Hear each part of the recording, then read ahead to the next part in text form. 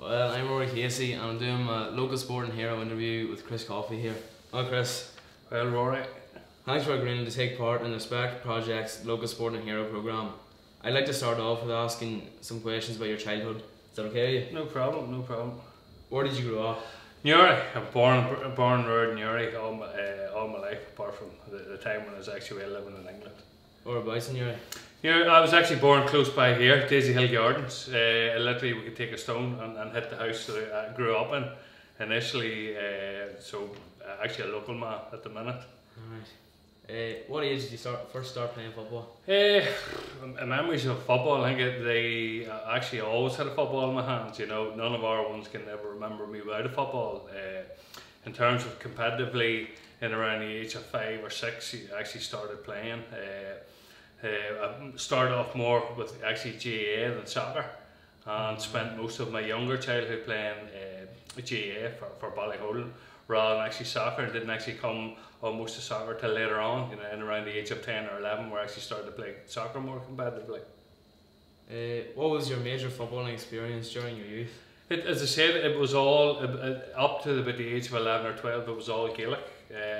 Loved playing Gaelic.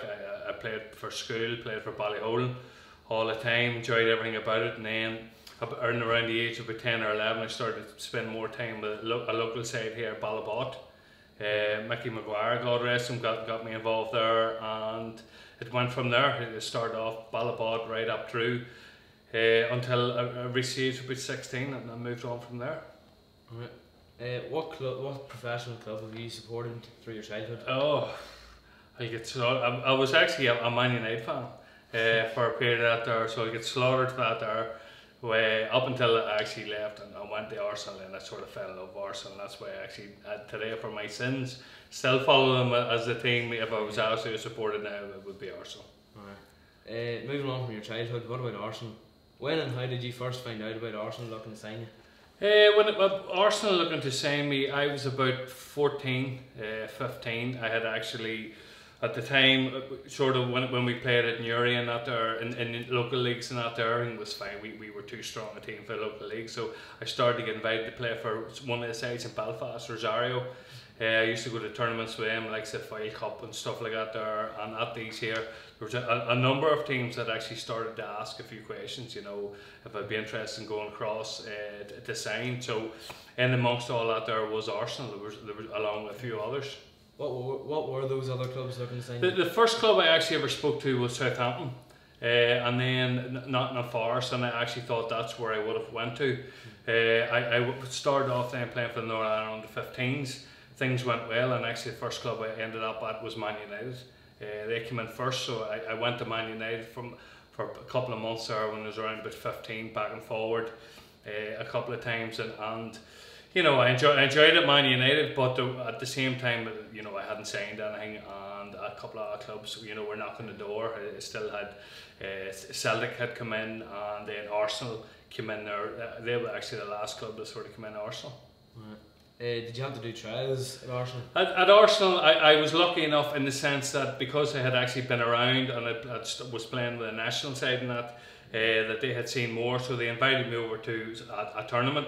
And I went over and played at the tournament, and thankfully after, I think it was after the first game, they came along and says, look, we want you to sign, we don't want you to go anywhere else, and that was it. I actually loved it at Arsenal. It's a massive, massive club. You were constantly in touch with the first team already, and we were only there, so of course, you know, anybody would want to sign for a club of that size. Yeah. How did you feel when you first signed for Arsenal? I was on top of the world. You know, you think you're the bee's knees, then, you know, this is. At the time, probably you had your Man United and Arsenal with the big clubs in England, so you know, them coming along and getting to play for one aim, you thought, you know, that was everything you dreamed about as a young fella wanting to play for, so absolutely delighted. What were your first few weeks at Arsenal like? First few weeks at Arsenal were tough. You actually, I think what people don't see in terms of the professional game is actually the work you have to do at pre-season.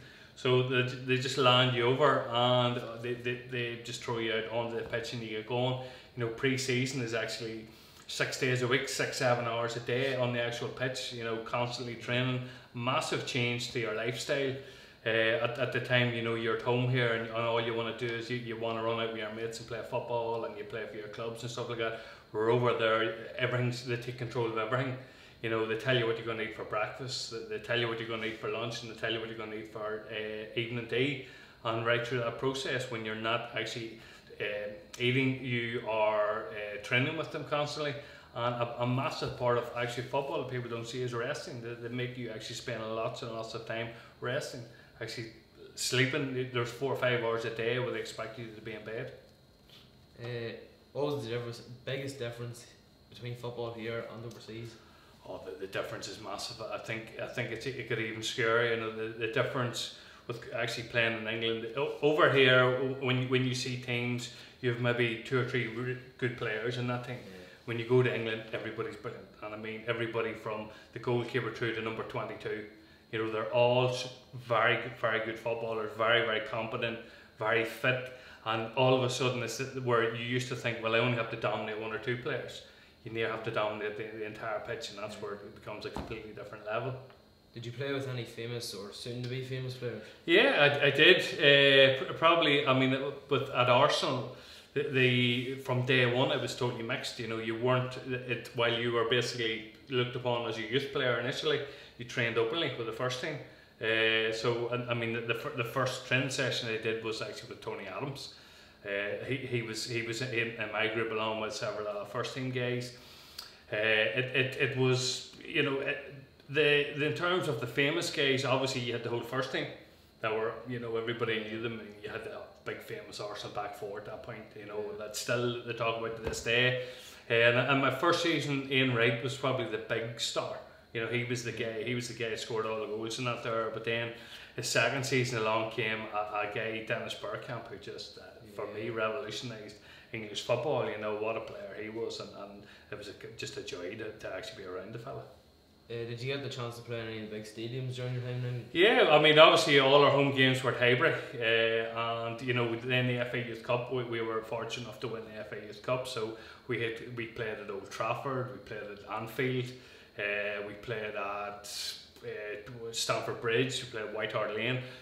All the time, all the Youth Cup games were played at the main stadiums. And then all the sort of league games and the reserve games and that are normally played their second pitch, but a lot of them still used the first pitch. So if you were playing for Arsenal reserves, you expected to be playing at Highbury.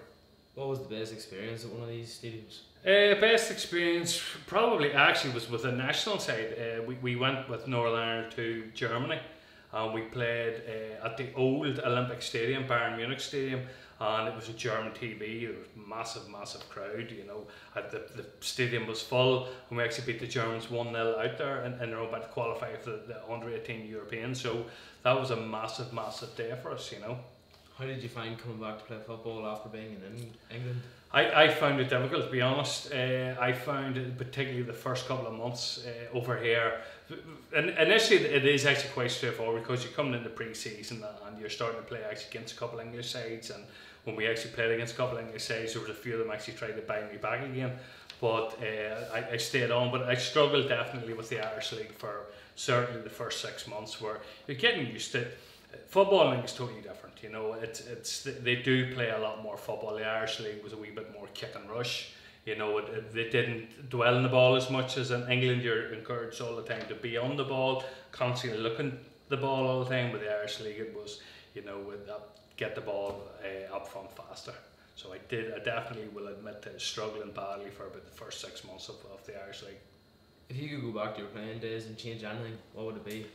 It's very difficult to go back and change anything, you know. But I mean, the reason I actually came home was because I'm not lightning quick, you know, and you've got to be lightning quick to play, you know, at the highest level, without a shadow of a doubt. And while I was quick enough, I was missing that extra half a yard of pace. That would be the only thing I could possibly go back and change, you know. And even to think that could you change it, who knows?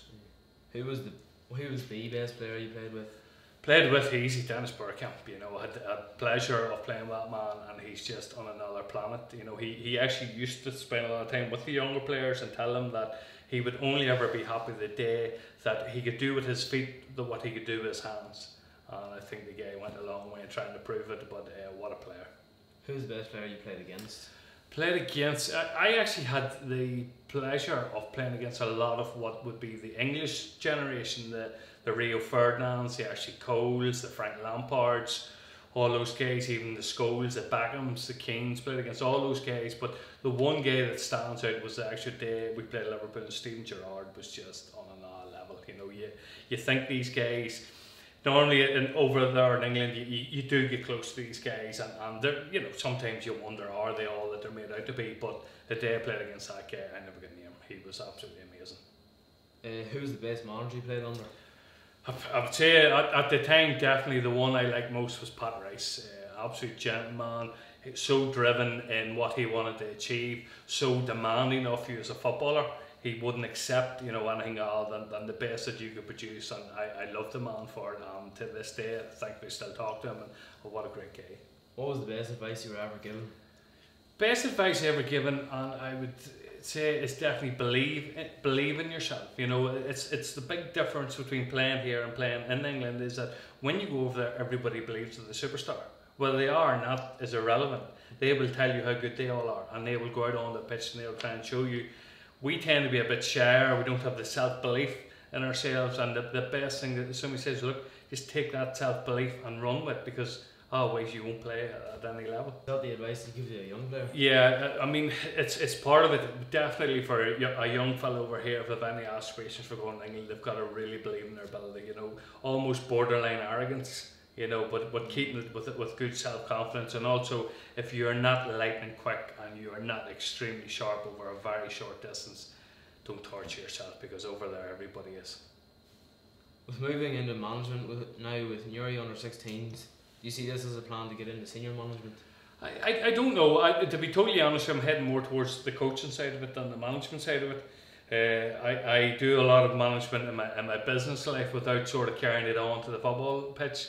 I like to be sort of in the mix with players. You know, I've just recently done the coaching badges there, and thoroughly enjoyed more mingling with players and doing stuff with players than actually having to take a step back and, you know, and be their boss. You know, so probably more coaching than management. How do you think things have changed between your time playing and now? It's not that they have changed. I mean, the modern game at the minute is just getting faster and faster and faster and faster. You know, back when I was playing, there was a lot of these guys were sort of, their lifestyles were brought into question, you know, in terms of the drinking that they were doing, even drugs, all that type of stuff. Nowadays they just live their entire lives 24/7. You know, these guys, down to the point of all they literally have to do is just keep breathing, and these guys will do everything else for them. So it's a totally different world. I think it's extremely hard for anyone over here to get across the top level. I think you can get across to possibly the lower half of that Premier League and then your championships, but you know, these elite clubs are just, they're way in a different level. Now, my dad has been at a few corporate events with you, and he says you love your food. What's your favourite dessert? Aye, well, I think I would definitely have to say, I definitely, he knows I like a bun. I like a bun. It keeps changing as you get older. Back then it was more chocolate cake and stuff like that, whereas now I like a butterfly bun. So what I'll do is I'll buy him a couple of butterfly buns. I'll have a few with him. Thank you very much for coming down. No problem at all. Alright, nice to have met you.